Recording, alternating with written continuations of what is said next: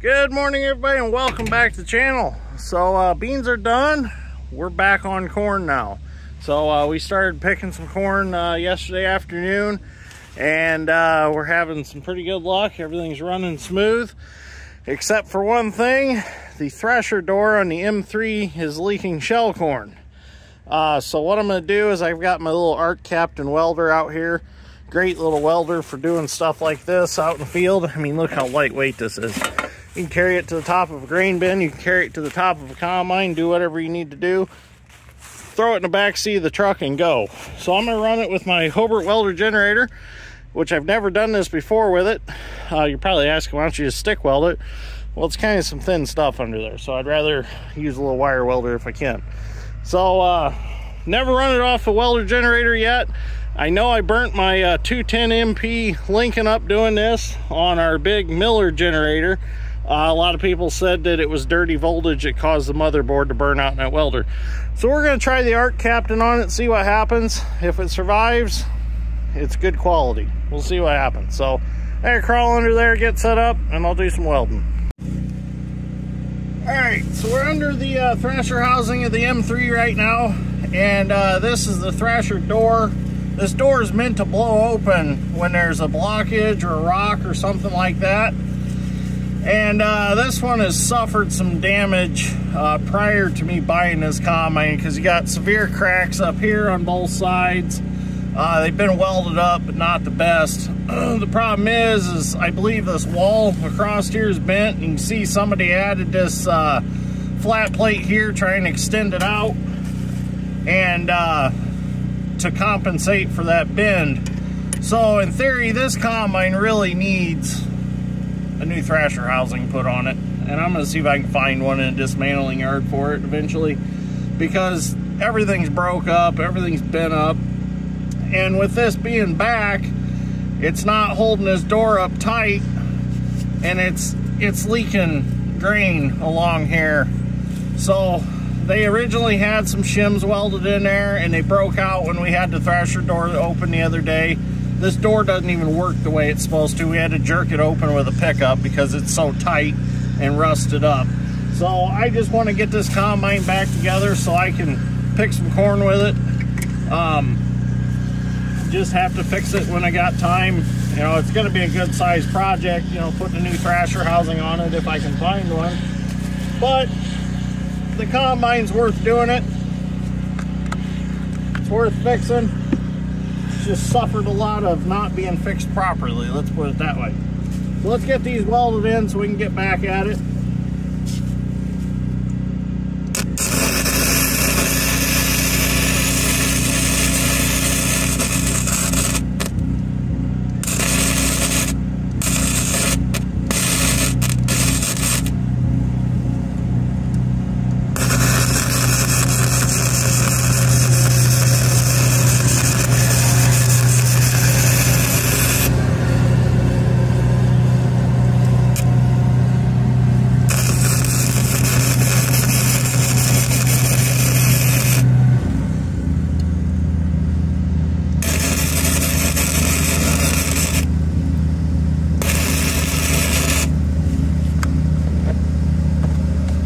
Basically, all I need is some good tacks on them to hold them in. I got this one right here. Got to weld him in so he keeps some pressure on there. This is basically one of those bush fixes, but with rain in the forecast, we want to get it done. Darn, helmet fell off. Hang on.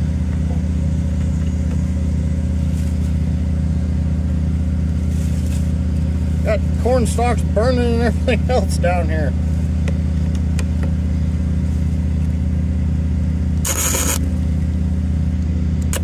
Ah, shit. Got the wrong gloves on for this.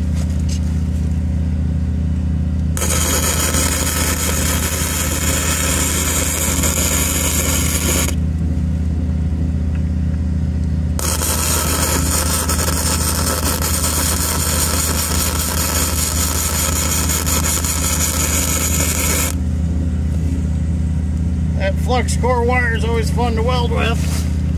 Alright, that's gonna do it to it. That'll definitely work. Gotta keep that door shut. It's tight right now. There's no shell pouring gonna get out of there.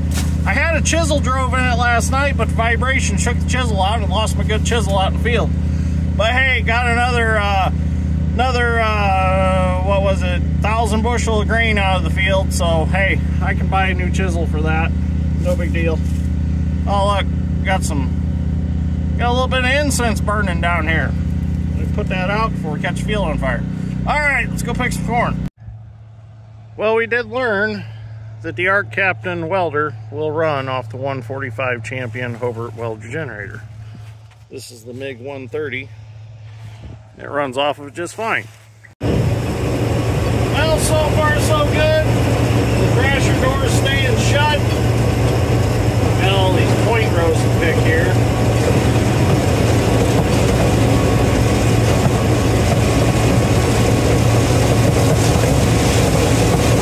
It's staying shut. No cord dribbling out, so I'm happy.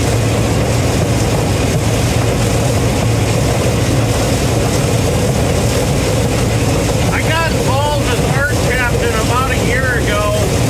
They sent me that welder and asked me if I would try it out and do some videos with it. And at first I was like, well, how good can it be being so small?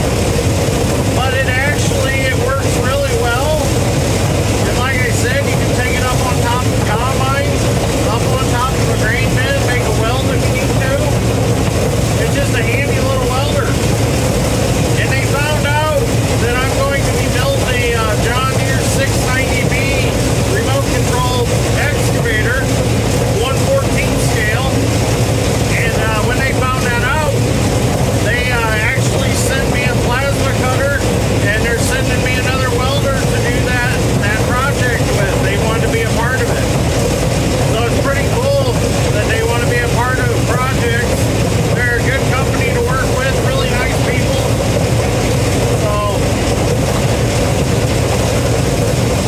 I think it's a great product.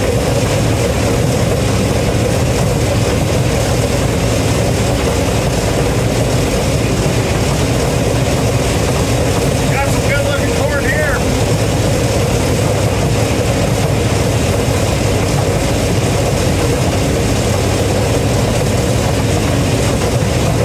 And this is actually some higher ground.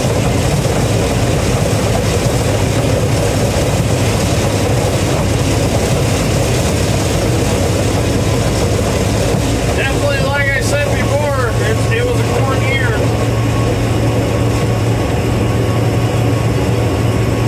Dad lost a gathering chain, so he's got to run back to the shop and get one. Had no idea where it went. It must have broke and just fell out of the head. He drove around trying to find it, and he couldn't find it. It wasn't in his last pass. So I don't know where it ended up. Probably buried in corn leaves next to the row.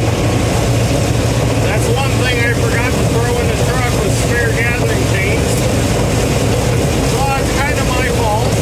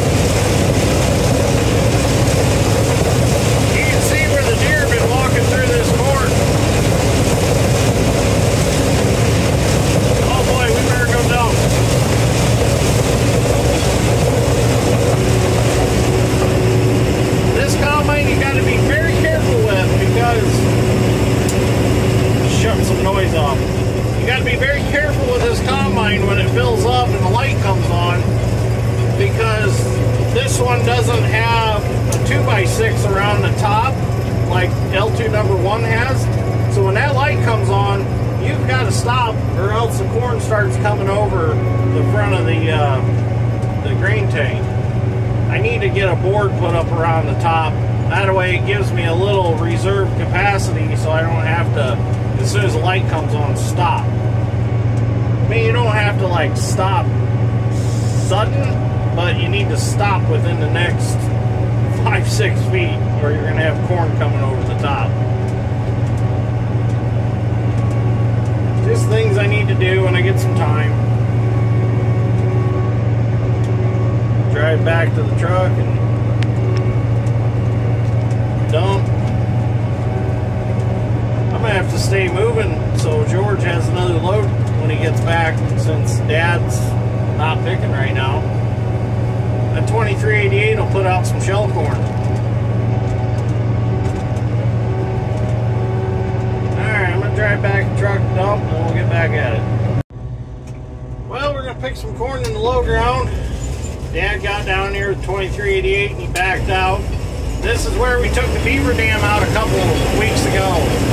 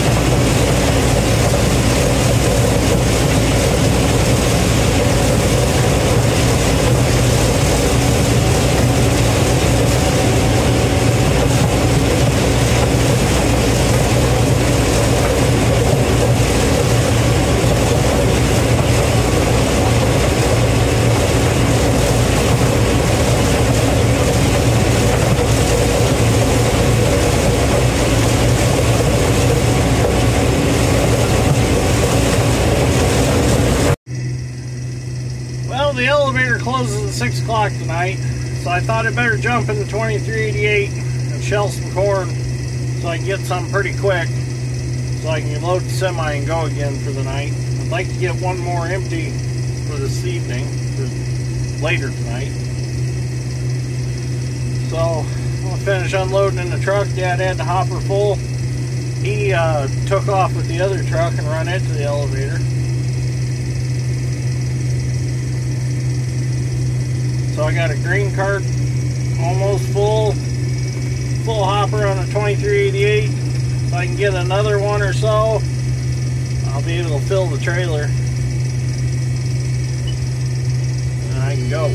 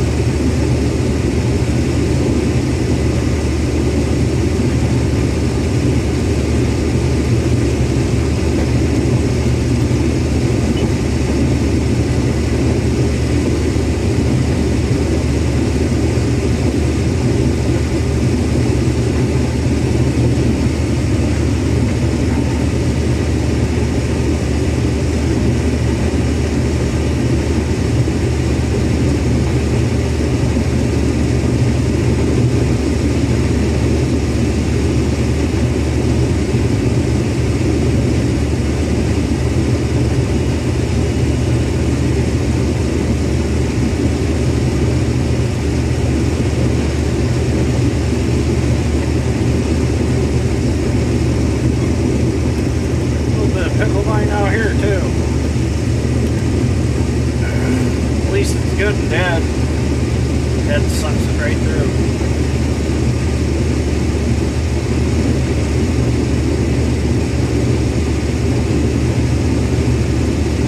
It was just a tough year for weed control. We started out so dry and didn't have enough rain to activate the herbicide and the residual and all that.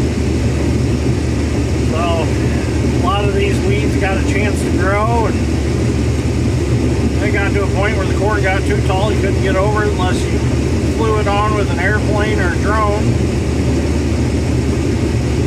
The drone spraying really paid off on killing the pickle vine or bird cucumber, whatever you want to call it. And the rest of it, we got a good frost early on, and it killed a lot of that off. And it got pretty dry, and it dried it out.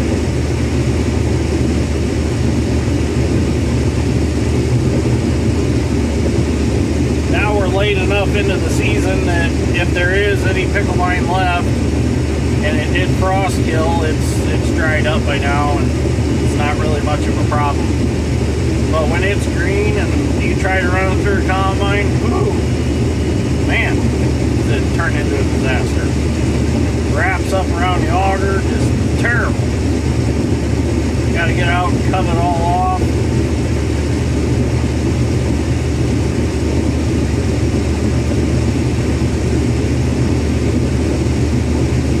I think I'm starting to get a little bit of a sinus issue going on or something. I hope I'm not getting sick yet.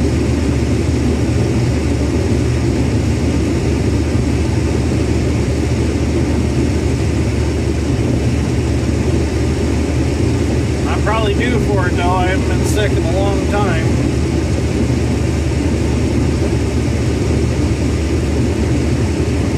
Alright, I'm gonna keep picking, get another semi-load, and I'm out of here. Well, basically I just hurried to wait. So I've got 1, 2, 3, I'm 4th truck in line. When I got here, I was like 7th or 8th. So the line's moving, just not real quick. But I did bring some reading material that just came in the mail. Got the parts catalog for John Deere 690B. So I've been reading up on that, studying some stuff for Zach's new excavator, his 690B. So, not completely boring. Should probably brought my phone charger though.